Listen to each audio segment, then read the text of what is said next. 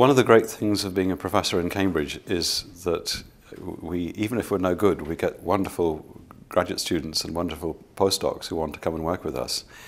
And going back quite a while now, back to the 1990s, I was very lucky that Nir Tesla, who's of course now a professor here in electrical engineering, decided he was coming to the UK, and he did a little sort of, got a beauty parade of various groups in the UK, and fortunately I won. So Nir came, and it was a wonderful period of my research where Nir was absolutely at the front of it. And he of course returned to his professorship here. And as he was leaving, Gitti Frey, who was finishing her PhD at the Weizmann, moved here, moved to me, and again we had a wonderful time of research where she, as with Nir, brought things that I didn't know about, and the combination of what we did know about in Cambridge produced some lovely science. So since they've both returned to the Technion, I've maintained links because they're both very good friends and very good scientific colleagues. And more recently, I've had a wonderful PhD student, Jana van Zoff, who was a graduate of the Technion, who did her master's at Princeton, and she came to Cambridge, and she's just graduated. So it's a strong link. The Technion students are bright, and I think there's a great way that the teaching happens here, because I just find that the Technion people who've come to Cambridge have been fantastic. I mean, they're fantastic to start with, but I think they approach science in a good way. I started out as just a scientist. I'm still in the Department of Physics, but I chose my problems out of curiosity. And of course, if you're an experimental scientist, you have to define an experiment. You have to make something, set up your sample so that you can get some good information from it. And what we were doing when we set out with our polymer carbon-based semiconductors was we were working out how to make useful devices, transistors and diodes, which originally we were just making as platforms to be able to understand the basic semiconductor science. And it turned out that they're obviously useful. So we felt that we should try and protect it, not throw the opportunity away. And in various ways that led us to starting companies. Now it's 3, one back in about 1990 on light-emitting diodes, and 2 more since then. I wouldn't say I'm a businessman, but what I have been concerned about is that you can see in the materials world that you can get a great result that makes a great letter in nature, but it isn't a recipe for how to manufacture. That piece of translating, if you like, discovery of a property to an engineered materials solution that can be picked up by industry, there's a huge amount of work, and a lot of it is better done in industry. And our interest in keeping control over it was, I suppose, behind the way we ended up forming companies. Well, the great lesson for me is that I always try and hire people who are smarter than me, and that's true in industry as well as in the university. And the great pleasure of getting involved with startup companies is that you need a balance of skills. And there's something I can bring, but the real business skills we bring from elsewhere.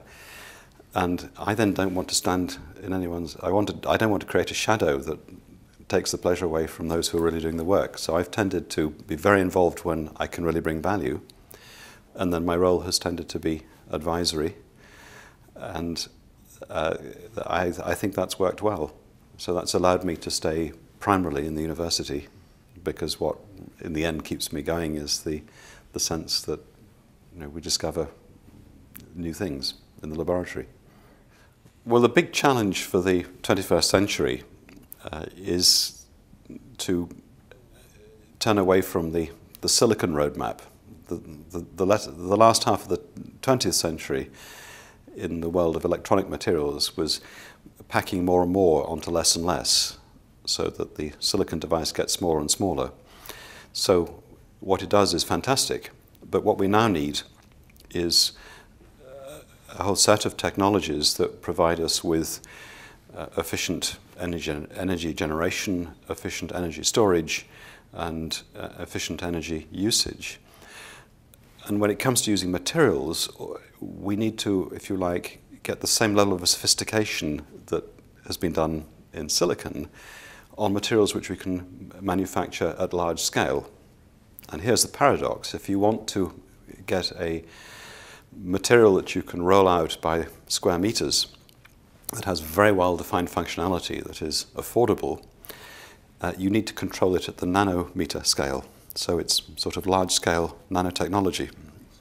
I would say that nanotechnology is learning how to get materials to organize themselves so that we have the right structure, the right electronic structure, that we can get those very specific properties to make better solar cells, better batteries, better solid-state lights.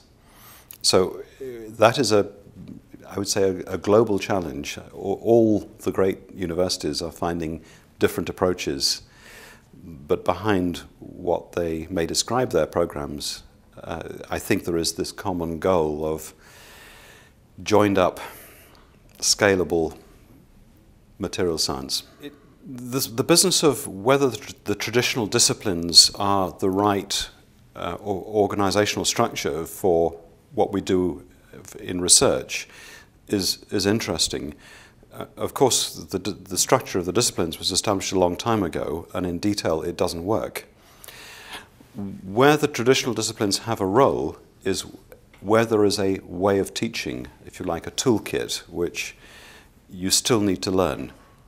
So I think the most interesting cross-disciplinary research environments are those where you bring together people who are trained in physics or trained in chemistry or trained in life sciences to get them to work on common problems where there can be that communication. But I don't think that science has just emerged as a single toolkit. I think the toolkits still remain distinct.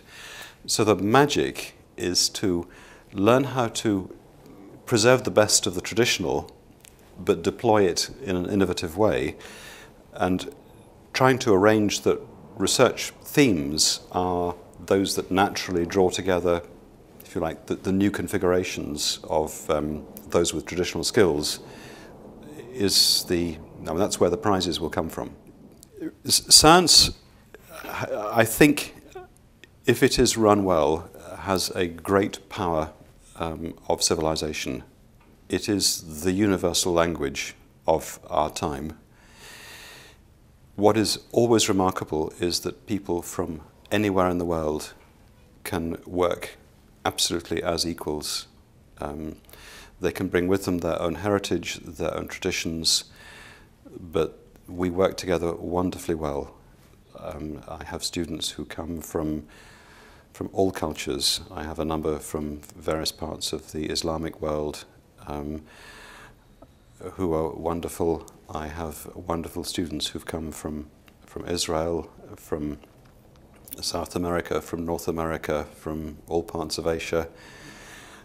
I think that they go away with a great sense of, if you like, identity that is an international identity. It may be a Cambridge identity, but I think that is something very powerful that we should all in science work to foster. I think that transcends boycotts. Well, the Harvey Prize means a huge amount to me. First of all, it's an extremely distinguished prize. The judges are very smart. I mean, if one looks at the list of former winners, this is a galaxy of stars. These are people I feel humbled to be set alongside. And I think the nicest thing about being given recognition is when you're receiving recognition from an institution and from people you know and regard as friends. So it's very special for me. And I love coming to the Technion because there's a sense of intellectual brilliance about the place. I always have fantastic conversations. I'm always challenged about my science. I go back home with new ideas.